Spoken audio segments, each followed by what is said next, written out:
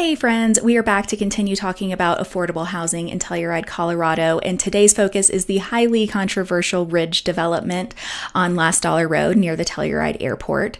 This is a 105-acre parcel that the town and the county are in the process of acquiring.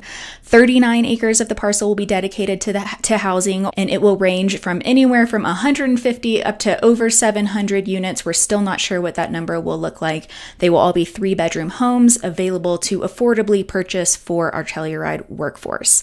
Now, in order for this to happen, the zoning needs to change. It is currently zoned for 1 house per 35 acres, and that needs to be updated to the community housing zone, which would allow for 20 homes per acre, 20% of which can be allocated for RV hookups and yurts.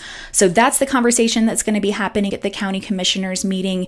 In advance of that, my goal is not to ask you to voice your support or to voice your opposition.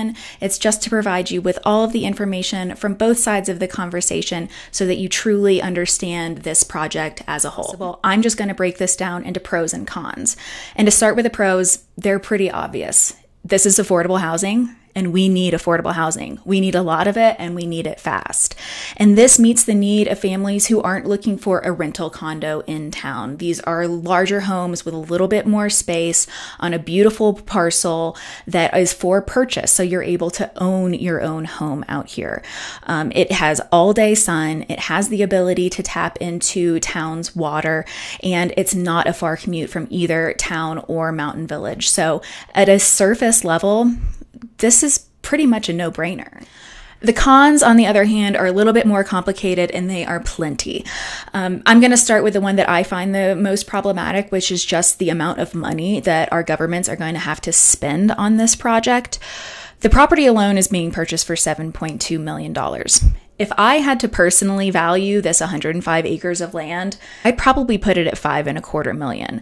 So I don't really understand why we're paying a premium for this property in addition to the significant amount of expense it's going to take to bring in infrastructure, to pave roads, to build a new firehouse, for everything else that has to be done to build this amount of density in this particular area. For me, that is problematic when there are other parcels that are more easily accessible in terms of infrastructure and less expensive, or that the town and county already own. Another con that's really standing out to me, and I learned this from speaking with Jim Lucarelli, who is incredibly knowledgeable not only on Deep Creek Mesa, but also with the FAA, and that is that 3 fatal plane crashes have taken place on this property. With its proximity to the airport, the FAA still has not approved this property to be safe for this level of density. So that's obviously a pretty major concern. The rest of the cons get more complicated because it really all comes down to the due process of this, which I do have to agree is a little bit on the sketchy side, the way some of this went down. There have been some ex parte communications with county commissioners trying to push this community housing zone through without input of the neighbors, which I understand being passionate about affordable housing and wanting to avoid the whole aspect of NIMBYism, but that's not really how the democratic process works. There is some question about the seller who is going to keep his adjacent property. He's been rumored to always want to develop a hotel or resort on his property, and the advantage for him of having the town purchase this property at a premium and pay to bring in that infrastructure is that he may be able to do so. There hasn't been a wildlife study done on this property. There hasn't been a traffic study done. There is no preliminary layout to show what a development like this would look like.